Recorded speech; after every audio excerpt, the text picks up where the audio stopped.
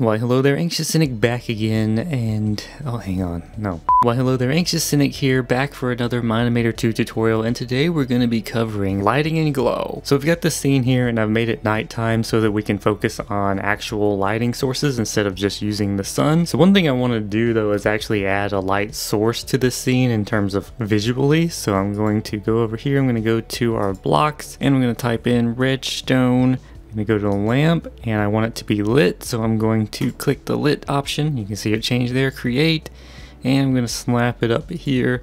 This is kind of too big looking, you know, obviously it's going to be big like this in Minecraft, but in Mine-imator I can make it smaller, so I actually want to make it like a small little lamp there. And I think that's a good enough placement. We'll just leave it right there. Okay, so now that that's set up, I'm going to go ahead and turn on rendering. And you'll see, since we don't have any real lights or anything in our scene, nothing changed here. And this isn't really going to emit any light. We can go over here to our material tab, I go down here, and we have emissive. And if I turn this up, you'll see that it gets brighter, but it doesn't really seem to actually emit any light. So I'm just gonna make this, let's see, well, let's go, maybe 150, is that too much? Maybe 100? Oh no, I think maybe 125 is gonna look good, but we'll leave it there for now. All right, so now we're gonna bring in an actual light source. So we're gonna go down here to light source, believe it or not. We're gonna create a point light, and it's here in our scene. I'm just gonna plop it up here because I want this light to represent the light coming from this lamp here. And I'm just gonna try to position it. Now, first of all, we've got this lamp here creating shadows. It's a light source. We don't want it to create shadows. So I'm going to click on it. I'm going to go over here to the appearances tab and we're going to turn off cast shadows. And bada bing, bada boom, it looks like a light source. Now with our light selected, you can see over here in the appearance tab, we have render shadows, and I can turn that on or off. It's on by default, and we actually do want this light to render shadows. So I'm going to leave it on. You can see the effect there where it's not casting shadows, it is casting shadows. This is more realistic, obviously, but there are uses for not rendering shadows from a light source, but we might get into that a little bit later or something. All right, so with this light selected, I'm going to go over here to the light tab. I'm going to change the color because this is kind of a yellow hue and this light is white. So we want to make this kind of an orangish yellow or something in there. And we're gonna kind of bring it in, like you can see how it's changing the color of the light there. And I just want to get it to where it kind of matches the hue of the texture there. And then of course we have our other options here for the size, and the size of the light is going to kind of determine the sharpness of the shadows. So let me actually get rid of this for now. Let's turn this rendering on so we can see a little bit better here.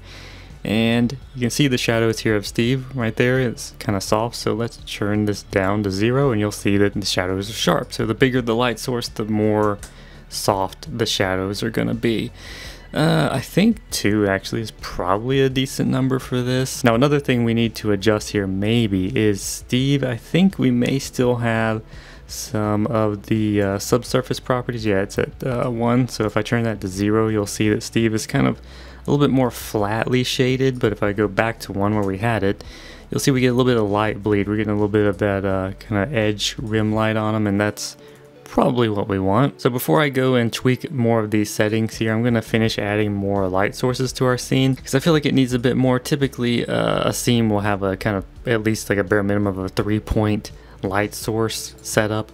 So I'm going to go ahead and add another point light to our scene here. I'm going to put it over here because as you can see in our scene we have 2 torches.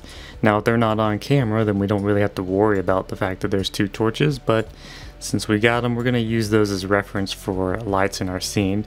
And basically this one, we want to create a fill light, F-I-L-L, fill. If you see here, this is kind of what I'm going to consider my key light. Maybe you would consider this a rim light, I'm not sure. But without going into technical terms like that, let's just move back on over here. And what we want is to have this kind of be our main light source that's casting that, since it's going to be in our shot. Let me bring our camera back up. You can see this is the light in our shot. So let's put on rendering here, and you can see that this is actually way too bright. So we also want to make this one kind of a hue, and we don't want this one to be so affecting in our scene. I'm going to consider this to be kind of a fill light where I want it to just fill in those shadows. So if I make this invisible, you see how we have all this darkness here, and that might be realistic for only having this one light source, but for this particular shot, I may want it to be a little more evenly lit. So I'm going to turn this on. I'm going to reduce the range a bit. I don't want it affecting so far over, maybe something like that where it's just kind of reaching Steve's arm there. I can turn the strength down just a bit. Maybe we'll make it about 50, and you know, we can keep adjusting some of these settings here. Our fade size, we want to kind of just get this where we want it to be for the type of light we need in our scene here. I'm okay with that for the moment. So now we've got a little bit more of an evenly lit scene, but Steve's face is kind of just not really popping for me. So what I want to do is actually duplicate this. I'm going to hit Control D, and you'll see that we now have two lights overlapping there. If I move one, you'll see we just created two lights there, and we have this other torch, so I'm going to use it as a reference as well. Move this over. And it doesn't really have to be like in line with it because these torches are not in the shot right now. So I can move this around until I get the lighting that I want on my Steve. And we've got a lot of overlapping shadows and things happening. So let's see what happens if I turn off render shadows on this one. And it looks okay. We can determine whether we want those shadows to show or not. You can see it's kind of making shadows cast from our glass over there. I'm not really sure I'm digging it, but I'll leave the shadows on for now. We'll see what we're working with. And I'm just going to move this around in the scene, kind of figure out where I want things to be. I want my shadows to look good if I'm going to be casting them. And we can adjust this range here. Once again, we may want it to be a little subtle. Let's just make this about 80, and then we can up this fade size so it's not quite as harsh on the whole scene there. Something like so. And then if we get rid of this, we can see that we're just kind of filling in Steve's face a little bit with the light. So for this scene, you know, it's kind of a dimly lit cabin here, so I don't really mind this look too much. Maybe it's not quite polished, but we'll say that that's what we want. And what I do want to add though is like the outside here is a little bit lifeless, so I'm going to go up here and add a new light source. I'm going to just try maybe a point light or a spotlight. Wow, I just set the complete opposite one when it was a 50-50 chance. And we're going to actually come out, and this is going to be our moon essentially. So let's go over here. The moon isn't really a blue color, but when it comes to movie magic, it's blue. So let's just make it a blue right there. Kind of angle it down. Let's see where we are in our scene here. We got to figure out where we want this to cast. So let's just kind of play with it here. I want to see it here. It would be nice to see it here, but I don't really want to add too many lights into our scene. Having 4 is already going to affect our rendering times and the performance of Mine-imator, so the fewer lights you can use really is better. So do more daytime scenes so you don't have to light everything manually. Anyway, so now we can see that we're getting a little bit of life here on the window. So if I turn this on or off, see how we just got these like kind of dead shadows here? Turn that on. Now we've got this nice kind of blue hue coming in, some nice backlighting onto our scene there. And of course we can adjust certain things, like let's say we want the size to be a little bigger. If we go up to 4 or something like that. This is a pretty subtle effect, but kind of just soften those shadows a little bit because the moon is quite a distance away. We can adjust a lot of these settings, but it really depends on, you know, how your spotlight's set up, where it is, and how it's angled and all that stuff. But I think we're getting a good enough effect here. We could adjust the strength. Let's see if we go up to 200%. You'll see it's a lot brighter out there. And if I go to 50%, you can see this is a much subtler effect, more subtle effect. I think 100 is actually not bad, but it does look a bit strong. Let me see if I go to like 75. That's not too bad. We can adjust the color here. Maybe I want it to be a little bit darker. We don't necessarily have to have it be a bright blue. We can subtle that effect a little bit. So let's just call that done for our lighting setup for now. Let's go in here, and what I want to do is make this lamp a little more realistic. You can see that it's just kind of there and it's bright, and that's great. But under the appearance tab here, we can go down here and we can enable glow. Oh, we turn that on, you can see that it's actually glowing a bit. Let's turn this up here so that we can see things a little bit better. And what I'm going to do now is go to project properties. We're going to go to our render settings. We're going to go to custom. So if you watched the last video, you may recall a lot of these and what they do. I'm going to just turn on ambient occlusion. We're going to turn on indirect lighting. Boop. Get a little bit more of some light bounces there, and I may want to actually adjust the precision and maybe the strength a bit. Let's see what happens if we go to 200. Maybe we'll try about 400% on that. I don't know. I think it looks okay. It's a very subtle difference, but you know, we'll go with that. And to the meat and potatoes here, let's go down to glow. We do have glow enabled. If I turn that off, then you won't see it, but we have glow enabled. Bring it down, and I'm gonna enable secondary glow.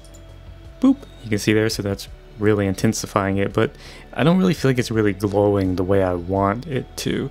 So I can adjust the setting, like the secondary glow, and I feel like the secondary is really giving us more of the glow of the interior here, and I want to see more of the outside. So I'm going to adjust the radius of the initial glow, and I'm going to make it big. Let's try like 1200. And now I'm going to change the intensity here. Let's see if we go up and down. It's not too bad there. Maybe I'll just try like maybe 125 on the intensity for the initial glow.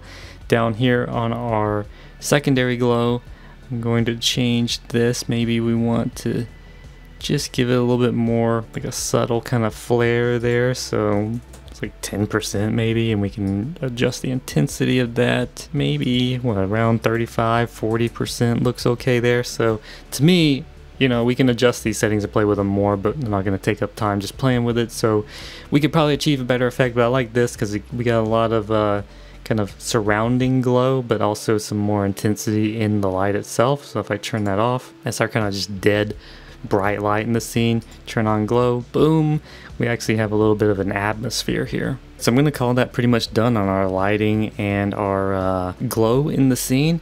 Now there's two other things that we need to focus on in terms of the actual final result that we're going to get, and one is samples, as you may recall from our previous video, and our shadows. So if I drop down shadows, you'll notice that the spotlight and the point light are very small buffer sizes, and since we're only using those types of lights for our scene, we want them to be bigger buffers.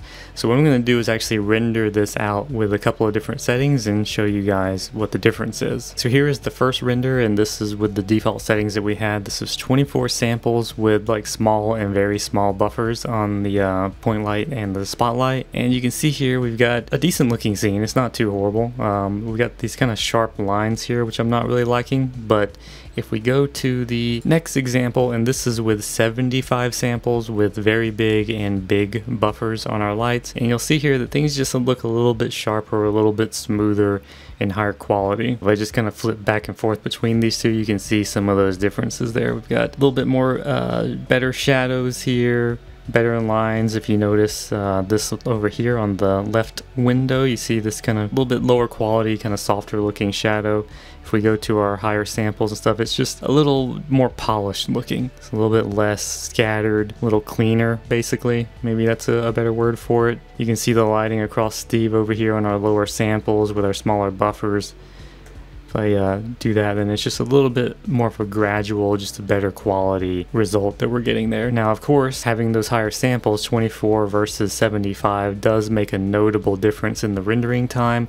A lot of people were complaining about the render times of Mine-imator 2, but that's kind of the price you're paying for the higher quality rendering, unfortunately. Alright, so that's going to do it for this video. I hope it was helpful. Hope you learned something. Hopefully I didn't make you dumber. And with that, I'm going to call it. So thanks for watching, and see you in the next one.